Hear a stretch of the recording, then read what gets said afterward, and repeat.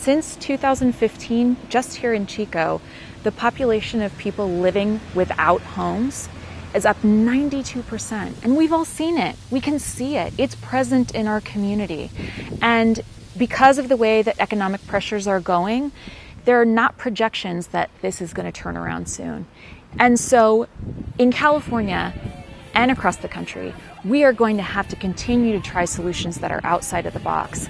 So we're super excited to have leased a piece of property and to be moving toward a tiny house village. Solutions like Simplicity Village add housing, which is such an exciting way to start to look at how do we help our community. And our tiny house community, some people might wonder if putting people who have been challenged into that community might create problems.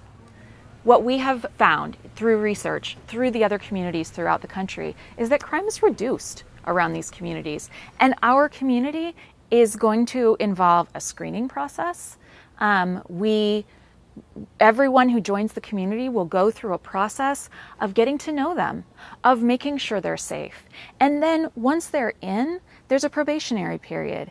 And finally, they also get all the support that they need in order to be successful.